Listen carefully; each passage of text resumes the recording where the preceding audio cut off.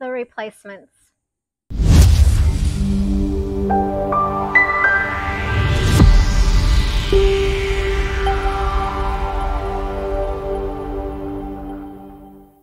Hey guys, how are you doing? Hope you're doing well. I want to jump on and do a quick video on what dropped in during the week on a topic relating to the replacements. So basically, in a way, what they're referring to as replacement is also like a backup plan, right? There's always a plan B if you're not in plan A, right? Which is direct connection with source. So anytime that you are separating yourself from that, there's a replacement, right, that comes in. Now that is depending on where you are, what you're doing, who you're, or what you're experiencing, or whatever you're creating. The expansion of awareness, higher consciousness, presence, whatever you want to call it, from that point of view, right? And so from that point of view, we are either in alignment with it or we are not. And so anytime we are not, we are going to have the backup plan in alignment with what else there is, right? Which is whatever that you decide it to be, which is the creation of your own experience. And so from there, we get to have the experience, which is the replacement, if that makes sense. So generally, I want to kind of use this as a frame reference because this is what came in for me. And the book talks about, when I'm channeling it, they're on all levels, there's different replacements, right? And so obviously, just to come from a place of understanding, it's like you have a full cup, right? And you take some water out or sand out or whatever you have in the cup, you are now making space, right? And so that's like separation. So you're no longer full with source. So you are now taking some out, which represents, right? We're using this example, separation, right? And so from there becomes a replacement because everything is whole. It's all one. Everything is there. Now with the expansion of awareness, right, we bring in other things to take up that space, right, which is our experience, right? Because if we're not being one and true whole with source, we are being separate from it, which is divide of consciousness from one to the other, the extremes of consciousness, which is awareness of itself from that place that you're seeing it from. So you're either seeing it from the human version of whatever that is, suffering, anger, hatred, all the emotions, all your thoughts, all your beliefs. We're seeing it from love, which is source, which is the whole existence, right? And so from, not that it's above, but and below, but it's just the realization of where you are at on that perspective, on that stream of consciousness, which is its own awareness, right? And so from that point of view, what we're looking at is based on where you are, what's been your experience, the past, bring it into the current moment, the present experience of where you are. And so everybody's experience and journey is different, right? We don't all have the same path, the same experience, our same view. Everybody's view is different because we've had different experiences, right? And we don't have the same thing. And so based on that, right, the experience of what we are having is going to be based on you, right? And so that is either your truth, right? Because that's been your experience of the truth, which isn't really the true, which is source, which is love. It's the truth of the illusion, the false experience. But it's true to you because you've had the experience. And so depending on where we are on that, we're either in the experience, which is, this is true, and I fight for that truth, or you're having the experience and you're the observer, which is stepping back from the actual experience and observing it with non-attachment. So you have the non-attachment experience of the view, which is you're viewing it like on the screen, like the play, or like if you're at the movies, right? So you're either looking at it from that point of view, where you're actually in the play on the stage in the movie, playing it, right? And that's two different views. Whereas where you're a source, you're all one, you're a whole. You're seeing it from all different perspectives, right? But when we're separate, we don't see it that way at all. We see it from different perspectives from where we are, which is part of our journey, right? Being here in the human form, right? And so relative to that, we take up the form to be a part of the body, to have the experience, and the body is already created, it's incarnated, right? And so what that means is that everything is here for you already, right? All the past, all the memories, everything, and they just come back in as we are evolving into the physical form, right?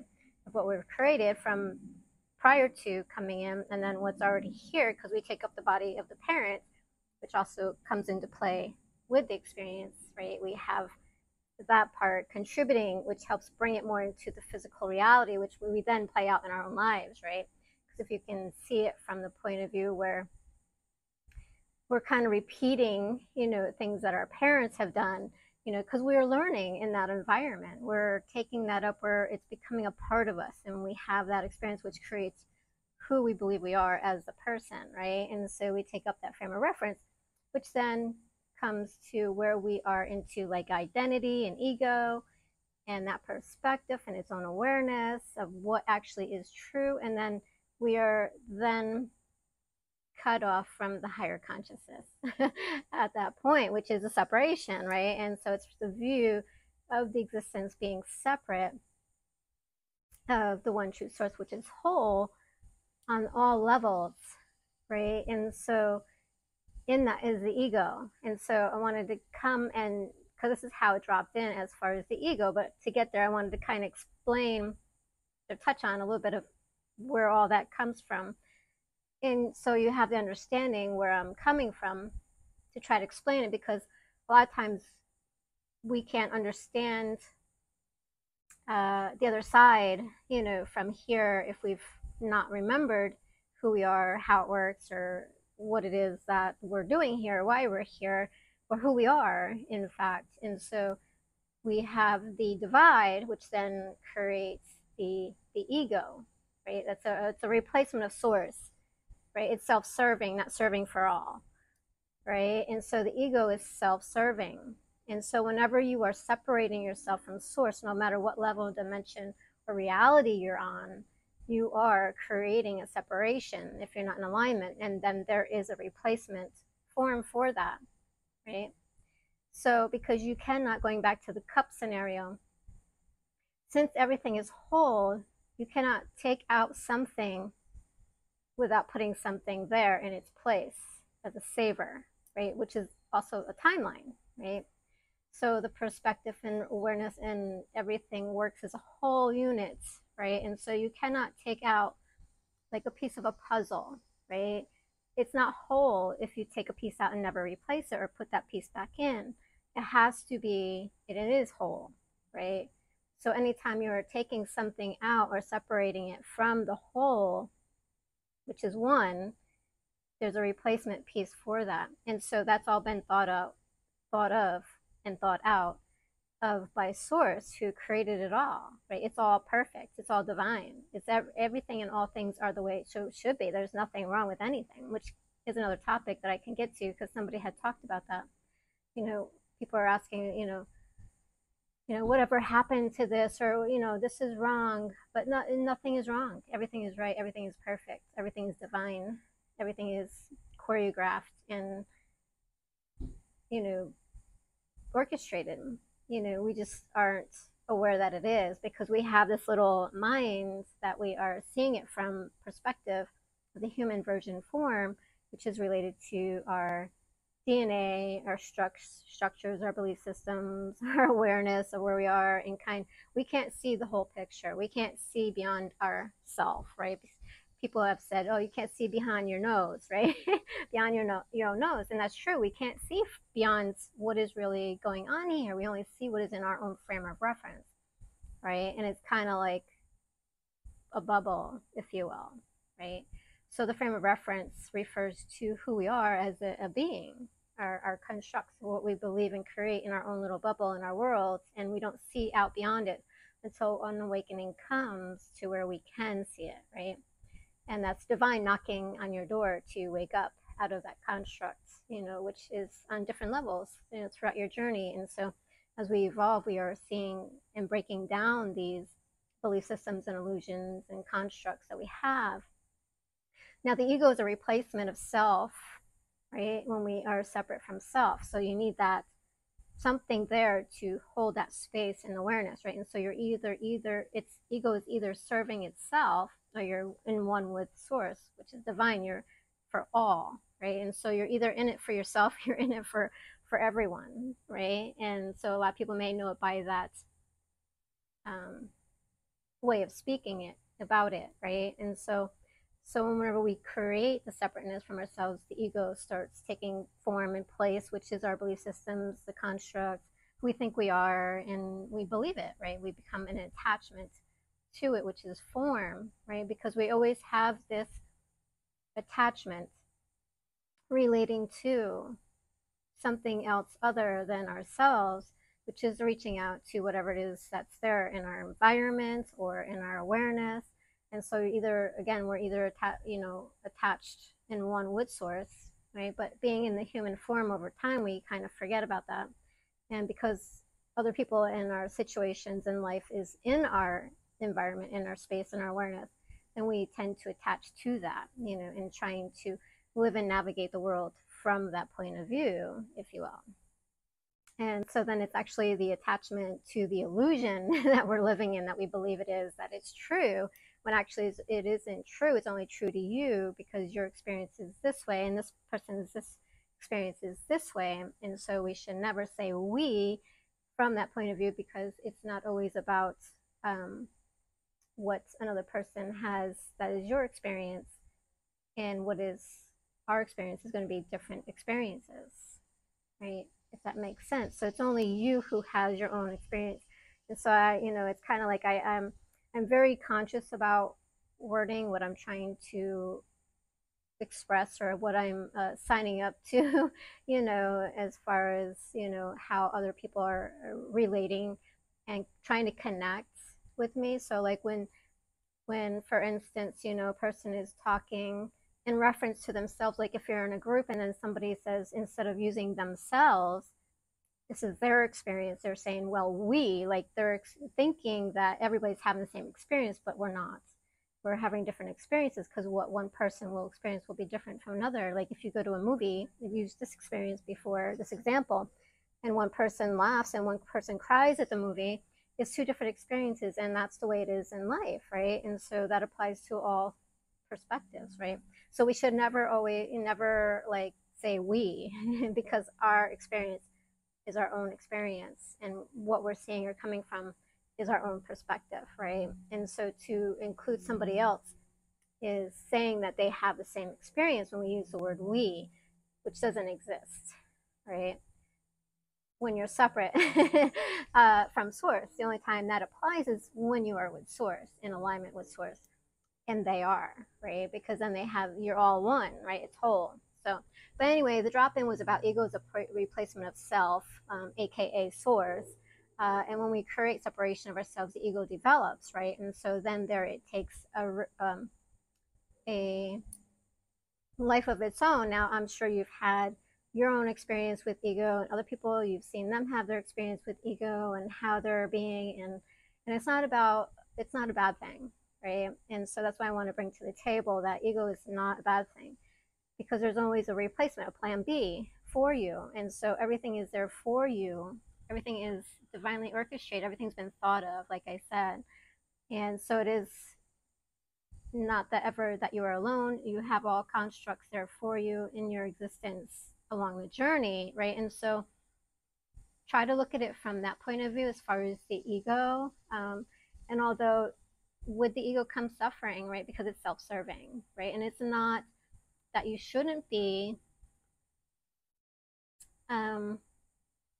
living from a place of yourself. It's just you don't want to be in the space of ego, right? Which is self-serving. And so there's a difference between a person who lives in ego and a person who is, being for themselves, right? Because somebody who never works on themselves, right, we have to be for ourselves first and then others, right? And that's how we serve, right? So if we don't do that, then we are never for ourselves, right?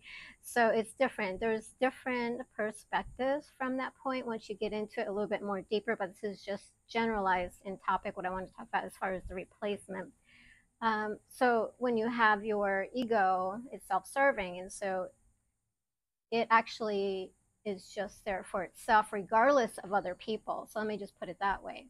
Now, if you are not in ego, but you're doing stuff that you want for yourself, it's also for the good of others, right? And so there's a difference there, right? So you want to make sure you have that understanding.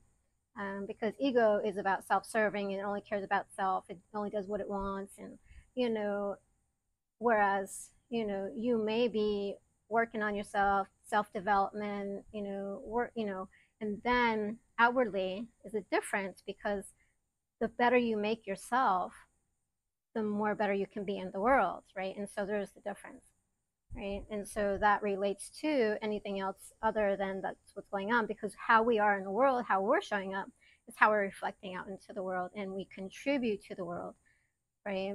And it's not really about being selfless, because we have to be aware of where and what space we're in order to be here, so we know how we are showing up, because if we have no idea of where and how we're showing up, then we can't change it, right?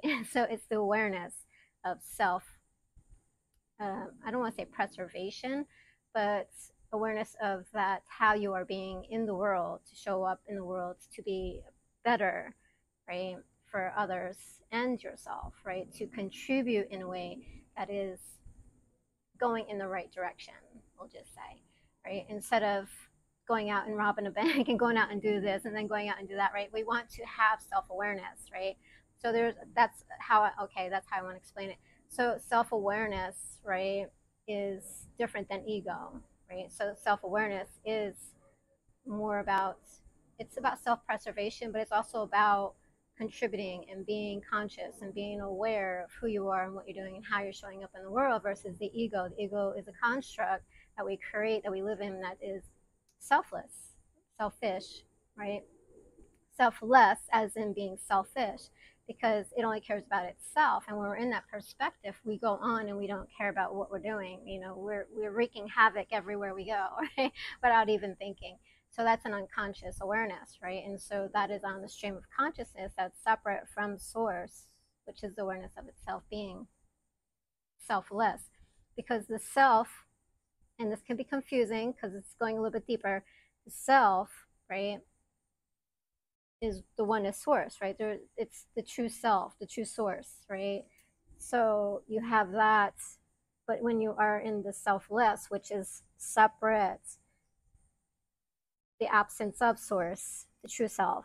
When you're in the ego, it is the selfless, right? It's not selfless, but selfless, right? Absence of the self, the true self, right? Which is in harmony with itself, if that makes sense. And it's a little confusing how it's um, shared from the other side in the channeling in the book, to have that awareness. And so I'm trying to explain it. And then, so trying to break it down into little bits and pieces here for you to understand, the channelings in the book, the way through that I'm writing. Whenever you have the ego, and I know Buddhists talk about selflessness as in more about caring about others than yourself, but that's totally different, right? And so that has nothing to really do with how this is being explained. So the ego is selfless, not selflessness, right? So just to try to keep that, separate from that teaching. But whenever you are, stepping out of alignment, just to kind of recap and bring it all back together, whenever you have your separation from source, whether that is, healing, whatever aspect of life that you're working through, going through, dealing with, whether it's, being directly connected to source or separate, you then create the separateness, and then whatever that is for you, within your life situation, or even on the macro level, so it could be micro, macro.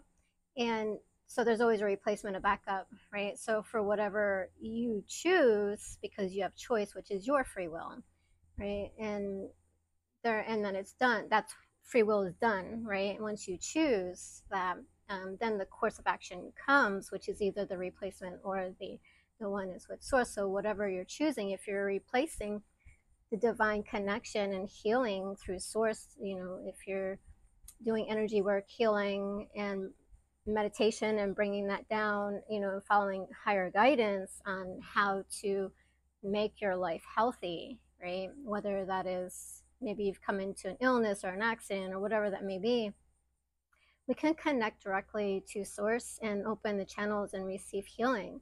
Many people have done that, and they've received on how to heal themselves if we're paying attention and meditating and working on ourselves, right? And so we can change and transform our lives on many different levels. However, if we're separate, there's going to be a replacement come in. So that's where people would replace divine healing, instantaneous healing, and I've had that myself, instantaneous healing from my death experience.